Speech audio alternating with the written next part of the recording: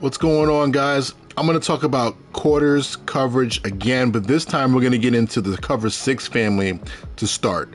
The reason why I think this is a good time of year to talk about cover 6 is cover 6 is a good change-up. If you've been a heavy quarters team and you run a lot of match quarters, I think cover 6 could be a nice little wrinkle that you can throw at teams and get them a little bit off track. Also, it allows you to not have to worry about matching a lot of the shallow and crossing route issues that you get when you play a match style defense. So, in general, cover 6, let's explain it. Cover 6 is quarters to the passing strength and cover 2 away from the passing strength.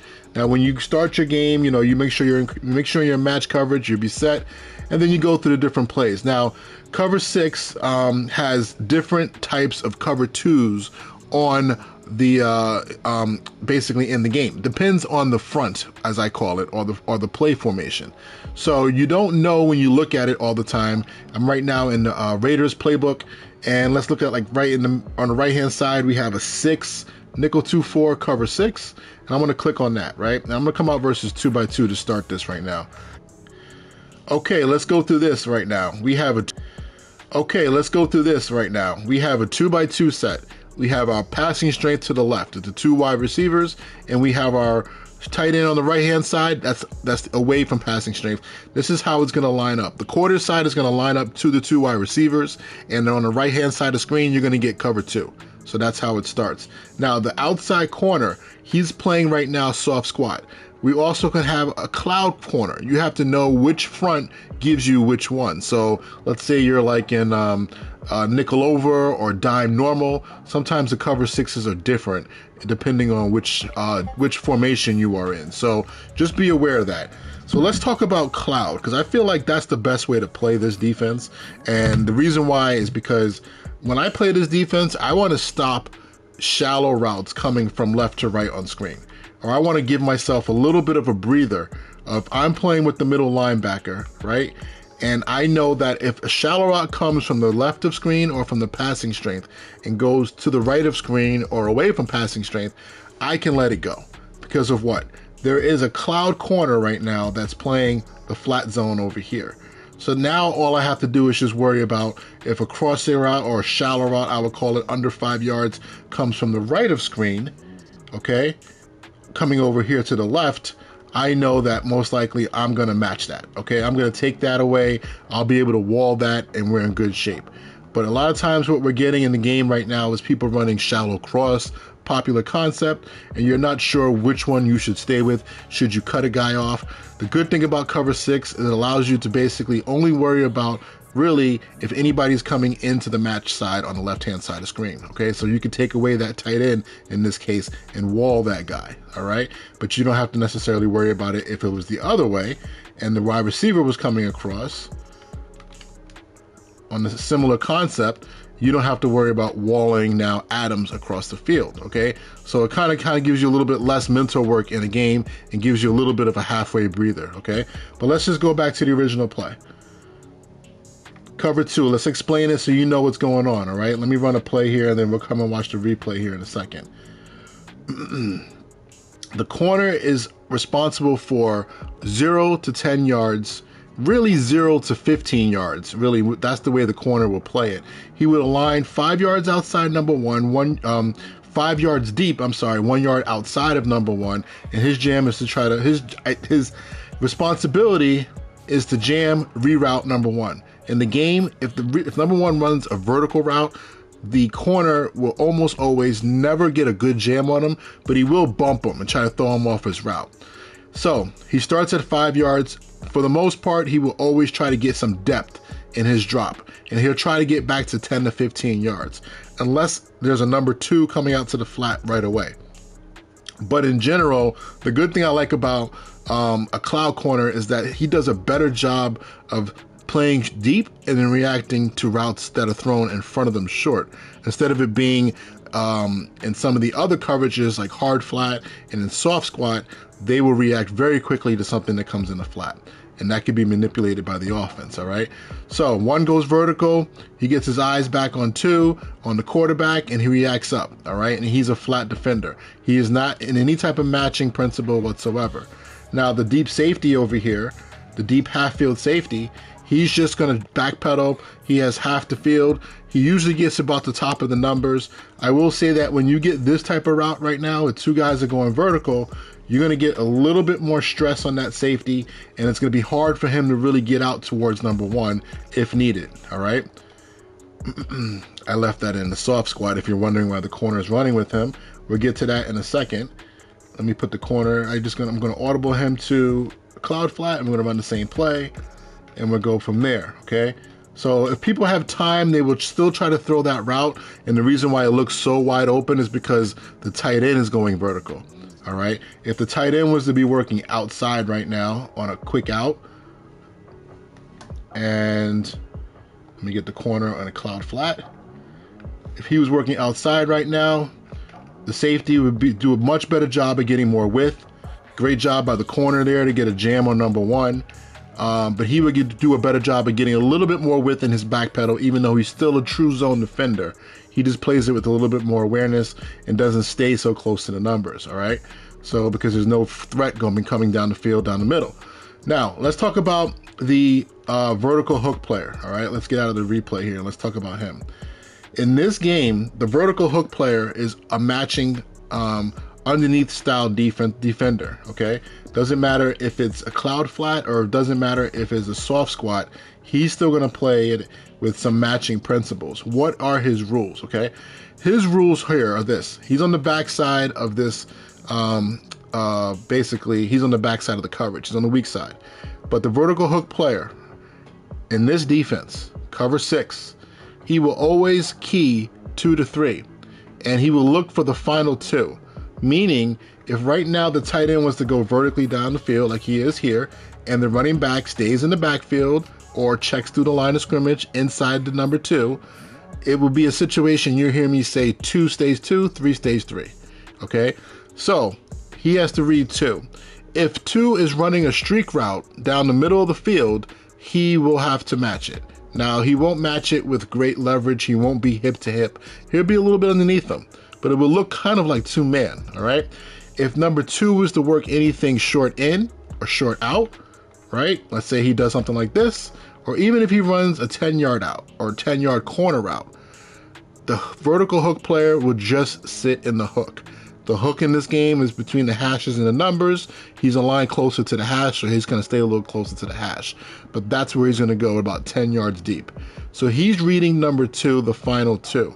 All right, so in this case right here, against this route, he will match number 2 going down the field. All right, let me make sure I get off of him. And let's go through this. So that would be the computer player probably. That's what I've allowed the computer to do. And he will match number 2 because number 2 went vertical. If number 2 was to obviously do something like this, then now he just becomes a hook player and he sends that to his corner. So that's what's happening there. Let me give you another combination that is what I talk about with the final 2, final 3. Let's say the running back swings out right now, right? Who's the final 2? The running back. Is he going vertical? No. The final 3 is who? The tight end. He's going vertical. All right. So the vertical hook player will not match anything. He will still sit in the hook zone. Okay. So just understand that. Now let's get to the middle linebacker here. All right. He is the 3 receiver hook. So it's the same idea that you had in quarters coverage. Where is the 3rd receiver in a 2x2 set? It's the running back. Where is he aligned? He's aligned to the right side of screen. So you need to make your reads from that side of the screen. You have to read 3 to 2 on the right-hand side of the screen.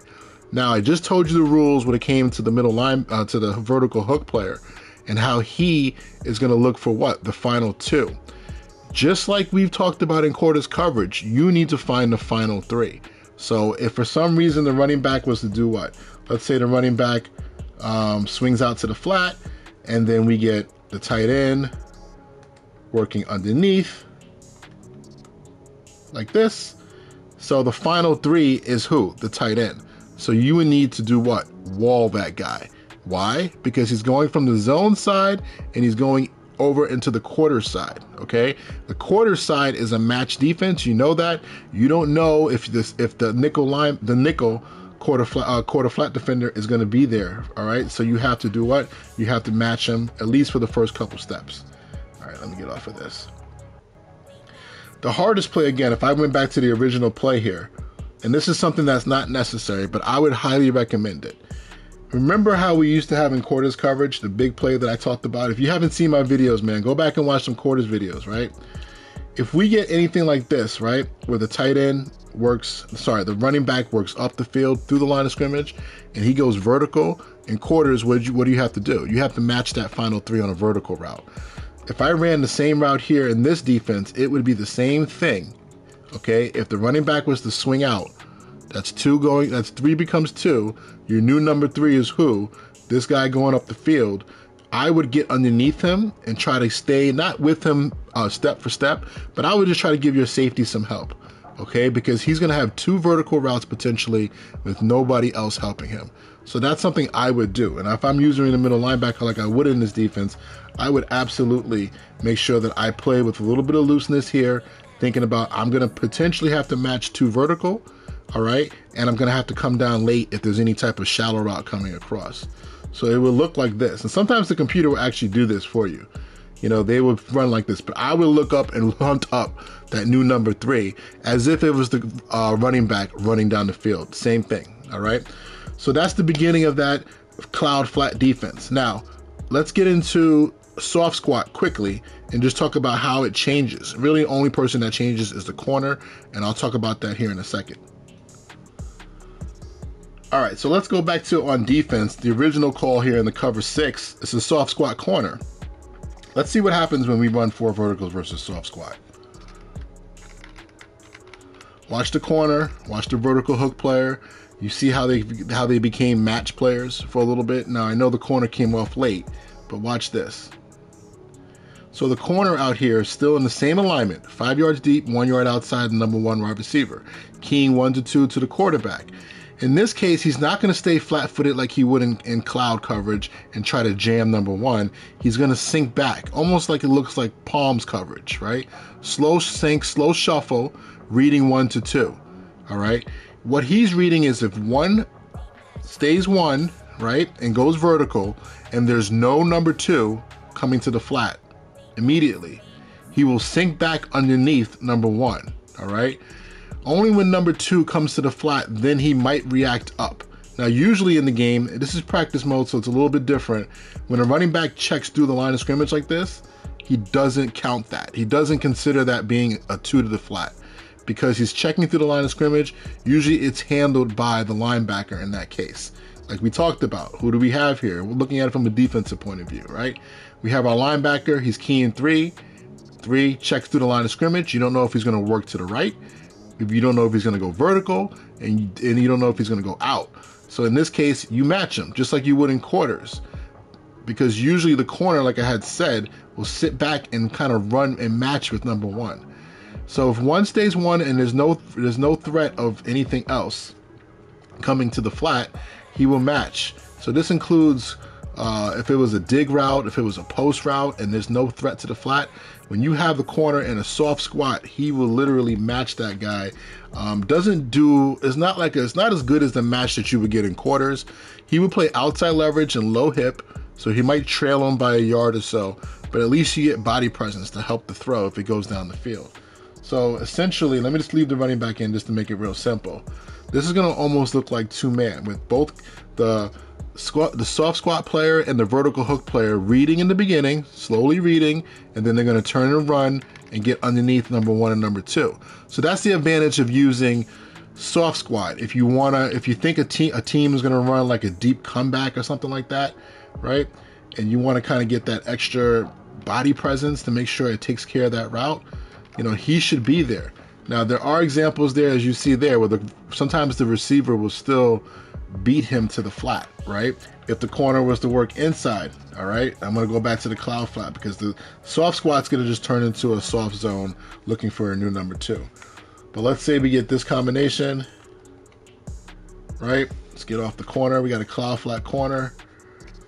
So we get a combination. Let's pretend that number 2 was a corner route. Then this is the position that corner should be in. He should be about 15 yards. I'm not sure who that corner is because he's not playing that great, but better corners will play it better with better zone awareness, all right? So that's how we start with cover 6. Now let's just jump into some routes here. I'm gonna take a look at some things that I've seen. I'm gonna try to play this some more even on my streams a little bit, especially in situations where I feel like people are definitely gonna run a shallow route, like 3rd and 3, 3rd and 4, maybe that's their base play on 1st and 10. So I'm gonna call 2-4 cover 6, and let's say, let's just see what we have here. And I'll quickly get into some different formations, but I'm trying to stay in the 2x2 world. All right, inside cross. So this is kind of a mesh concept, right? You get two crossers crossing each other at the low level, and then you get that deep dig or deep sit down behind it. So that's the triangle read on the inside right there. So right now we have cover 6. And again, I'm gonna play cloud because I want to know that I have at least one player on the right side of his defense who's in a true zone on the underneath part of my defense, okay? So since I know the route, it'd be easy for me to match this, all right? I'm keying right now linebacker 3-2. So the 3 right now is on my side, the running back, okay? And I'll key 2 to this side, right? But I know if 2 was to come underneath and cross across the field, I don't have to necessarily worry about him. Why? Because he's going into the zone side. So in this case, I get 2 guys crossing, and I'm going to end up sitting back here because I saw that my nickel didn't have any work. Okay, he didn't have to worry about his number 2 going outside because his number 2 went inside. But my first initial steps was, okay, you saw me kind of move with this guy. I was about to match him, and then I said, okay, no, we're good, and then I can get back there. So that comes into the little bit of a just advanced thinking and knowing what's coming and knowing what everybody's job is. But let's just say a team is running a switch concept on the left-hand side. I can't do it right now, so I'm just going to put them on the out. But if they had a post, and everybody loves the post and the wheel route by number 1 and number 2. But let's run a play that we know that the corner is going to the nickel is going to get eaten up, right? He's going to match number 2 to the flat. So if I got something like this, I know that I would have to go get this guy, and I would have to go chase that guy. He could probably beat me with speed across my face, but I'm going to try to get some depth and try to make a tackle on him before he gets to 10 yards, all right? It's a really tough play that I'm giving myself here, but I wanted to just show that to you because that's a little bit of the thought process that I'm trying to get done right now. Let's see right here, boom. So again, I know we got the match with the nickel, right? We got our quarters rules, 2 goes out, underneath 10 yards, he matches him, right? We got our mod corner, he's going to sit there and take that dig route. Right, I'm giving a little body presence right now by staying underneath. This is, really fast tight end. He got across my face, but I'm still going to try to chase this down, at least make sure I can make a tackle on it. Now, what's happening on the other side? We don't have any, the crosser coming the other way, but this corner is a cloud flat corner. He tries to jam 1. He sinks back to about 10 to 15 yards, looks up the quarterback. This guy over here, the vertical hook player, right? His final 2 is who? The tight end. Tight end goes across, his final 2 is gone, he is not going vertical, so he becomes a hook player. So that would be another player that would be there for you, all right? Now, let's get into, we can sit here and do a whole bunch of different types of crossing routes, but let's spend a little bit of time on routes you might see a lot, which would be some sort of tight formation, right? So let's go to, let me see if I have anything right now in my custom playbook. I should have a mesh concept in here somewhere. Everybody runs this PA cross play, right? This is a really tough play. I'll come back to it, all right? I don't want to start with the hardest play first. All right, where are we at? You can see I don't run mesh that much, huh? Let me just, okay, I think I have it here at the back end. All right, mesh with a wheel. Let's do that one, all right? Mesh with a wheel, cover 6. I'm going to come out. I'll use big nickel over G here in this one. All right, so now passing strength is where the 2 wide receivers are to the left. Away from passing strength is to the right, so that's where the cover 2 is. We already have a cloud flat when we come out in big nickel over G. Remember I told you different formations give you different assignments on the back side. Because of this formation, just like in quarters coverage, the rules change, okay? He can't get hands on number 1. Now, I'm pretty sure I might be able to try to press number 1, but he's okay. I actually like him in that position because what? He's in the flat. He's in position to help himself take care of what? Corner routes, short corner routes, things to the flat. Let him sit out there. Let him play that position. this vertical hook player, anytime we get a compressed set like this, the rules of matching 2 on your final 2 going vertical are out the window. You are now just a true zone defender, okay? It doesn't matter if 2 goes vertical. I'll double check that, but I'm pretty damn sure that's what it is. And on the left-hand side of the screen, we have our box check. If you don't know box, go back and watch the quarters film versus 2x2 stacks and snugs. You can find out exactly how box plays. But right now, I know I'm the inside wall player. I have to wall anything going from left to right. Isn't that true? No, it's not true. Gotcha. So, because if anything comes from left to right under 10 yards, a quick shallow route, where is it going into? It's going into the zone side, so you don't have to worry about it. Now you can let that go, and you can spend more time playing over here for deeper routes, dig routes, okay, or chasing something out here if they run some type of flood concept to the left, okay. You can sit out there and help out on that inside corner route, all right. So just understand now you have more flexibility of playing some of the routes that people can run out of this. Besides mesh, they can run flood, they can run spot, they can do, you know, double outs, bench. Now you can sit there and you can really help out underneath and try to help out on some of these things. So that's a real nice thing about this. But let's look at it versus mesh. Again, if I didn't use this guy, you know what? Let's see what the computer does. The computer doesn't play this right. So please don't judge what that middle linebacker is going to do. We're going to look at everybody else does though, all right? All right. So I tried to throw the route that I think everybody throws in the game. Everybody loves throwing the shallow route, going from left to right on screen. Really, the best shallow route versus this, I'm not teaching offense, is going to be the route that's heading to where the 3 wide receivers are, or the 3rd receiver is, right? Because that's going to pull. This route right here, this wheel is going to pull your quarter flat defender a little bit, and then really kind of open up potentially this route here. All right. Now, I don't know why the middle linebacker, again, middle linebacker is a little bit crazy, but he actually matched this guy into the flat. Interesting. I guess technically he's not wrong. He's taking the first crosser from the right side of the screen, or from the weak side of the defense to the strong side of the defense, and he's helping out with that. So technically he's not wrong, and that's actually probably the best way to play it. So let me not pretend like he's wrong. Let me go back to instant replay. But again, let's just look at the crosser that's coming from left to right. He's going from the match side to the zone side, right? And you have I told you about this player here. His 2 ends up going underneath 10 yards. It doesn't go vertical. So he becomes a hook player. So he's there, right?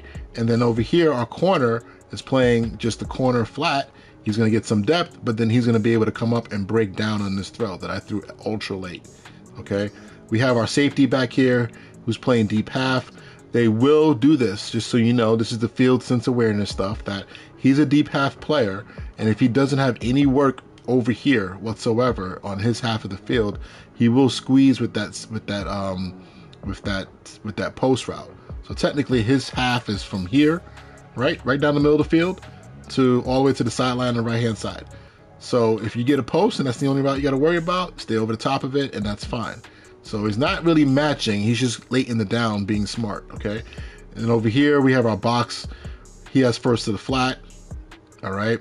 Technically, that would be what? So as soon as, out of these 3 players in box, he has the quarter flat nickel has first to the flat. The first guy to the flat is this wheel route. I don't like how he backs up, but he's supposed to match the wheel. All right, I think he reacted late, but that's okay. The corner out here has first deep outside vertical, right? He doesn't have any threat because this guy, the number 1 wide receiver, ran a route over the middle of the field. So now all he has to do is, if this guy was for some reason run back to the corner, he would be there. But right now he can help out on this wheel route, right? Because he doesn't have any work in his deep outside quarter, all right, his match quarter. And then we get our safety. He's going to take the first vertical that goes inside, and that's the first guy showing up to him. So he takes that guy. This is a beater in a sense, not an actual like breaks the coverage, but in real life this is a problem too. You know, he has to basically drive down that route. All right, that's where the middle linebacker, if you're using this guy, I like to always kind of get a little bit of depth in my drop to start, to kind of like give some body presence if there ever is a dig, and then I'll worry about matching anything to the flat late, in a sense, kind of like what I had in the other clip. All right, but he's not wrong. The middle linebacker technically is not wrong in this. All right, he doesn't have to worry about the crossing route from the right, left of screen. He doesn't have to worry about 17 going from left to right. He has to worry about if anybody comes into the match quarter side, that he needs to match that. So he's not wrong there. All right, now let's just run, like I had said, let's see if we can run something just to give you an advantage of you're playing defense and you want to get some more, you want to get some better leverage on some money plays that people like to run, a corner route concept. Let's just go with trying to get the corner involved in the other side too. Let me just do this play here because I was talking about it. Let me do a flood concept on the left hand side of the screen. All right, so we kind of have that loose stack a little bit wider than usual, right? We get the back flaring out over there. On defense, we have our cover 6 with a cloud flat. So let's see what happens here. I know that basically if anybody crosses across my face, it's okay from left to right. Right to left, no. But if I see all 3 wide receivers going out, okay, usually if you're playing box coverage, this is something you got to think about, that you would sit here and try to take away anything from deep to short, 10 and under, right? But since you know that this isn't a pure quarters coverage, you don't have to worry about anybody coming from left to right. If any of these wide receivers on the left-hand side of the screen did something like this in normal quarters, you would have to start to be able to match that, right? But because you don't have to worry about that, you can really play a little bit more loose, right? And you can kind of sit here and you can kind of help out in some of these deeper routes down the field on the left-hand side, because you don't have to worry about any shallow routes coming from left to right. So if all those guys stay true on the left-hand side, it's fine. Even if one does come under, it's fine. Really, all you have to do is worry about somebody showing up late, like kind of like in that play, somebody showed up late, but it was at depth, and I had enough depth to help out. So that's one good thing about playing cover 6. You feel a little bit better about the backside of what's going on, all right? And this little wrap route is a nice little play versus cover 6. So you know what? If you knew that was the problem and you felt confident that the ball was not going to go to the corner, then you know what? Maybe you can sit here more in the middle of the field. So that would be my number 1 suggestion.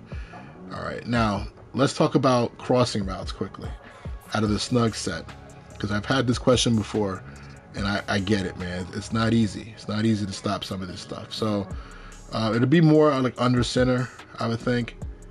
If I have some formations here, I know Wingstack has some good crossing routes. Let's take a look at this one. PA drag wheel. Oh man, I picked the wrong play. Let me get back into this in a second.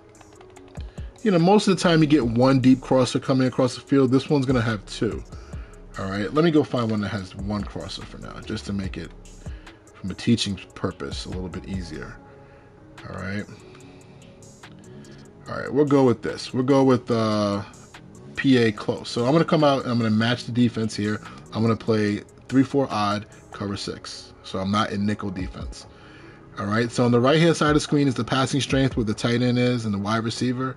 All right, so that's where the quarters is. Now in this case, you're going to get our stack rules that we talked about in quarters, where these guys are going to play, the 2 deep guys are going to play first in and first out. And then we're going to get here our linebacker. All right, he's going to basically take first to the flat. All right, so it's very similar to box, but there's no third wide receiver or running back that's split out to that side. So it's really just about these guys. But the rules for the 3 receiver hook player pretty much stays the same. As soon as 3 declares itself, start to move towards number 3. Now, again, because we are in cover 6, if something was to come across the field shallow, like that tight end route, you don't have to worry about matching him. Okay, so right now both the backs are stepping to the right, so it's 4 strong, but still 3 goes to the right. So if you were in your normal defense in quarters, you would have to know, okay, I would have to potentially match number 3. All right, and in this case, it starts as the tight end, then it becomes actually the running back that's sitting down, and then because it's a 4 strong play, I'm going into too much detail here, the backside vertical hook player should take care of that guy going across the field. But let's just talk about what we're here for, is that deep cross going from right to left. Because you have a corner, you're going to get much better body presence on that. So you're going to get the safety, the strong safety, trying to match this, but sometimes they get out leveraged, and then now you have a corner who's sitting over there. Okay, if he's worth the crap, he makes a play on that ball. All right, so let's take a look at it. So if you're worried about people who like to run a lot of deep crossing routes, and you know you have a key on what side they like to run it to, you know that it comes from right to left, you can potentially have a corner, because they would think you're in quarters coverage, because in quarters coverage, what? The corner would stay with this guy, right? So now you have a corner that falls off and sits right in this window, and you could potentially get a pick. So just understand that. Now, if you had a team that was running it the opposite way, and they were running a crossing route from the other side a lot, then you would have to flip your defense. And when you flip cover 6, and you flip it so that the cover 2 side is to the strong side, it basically turns into cover 9. So cover 9 is the opposite of cover 6. The quarter side will play to the away from the passing strength, and the cover 2 side will play to the passing strength. So I just wanted to kind of give you an idea how that works, and we can go from there, guys. I think this is a good start showing you the 2x2. The next video will be about 3x1. I'll get into how cover 6 plays that. All right. Hope you guys enjoyed. If you have any questions, comments, concerns, let me know. Talk to y'all later, man. Peace.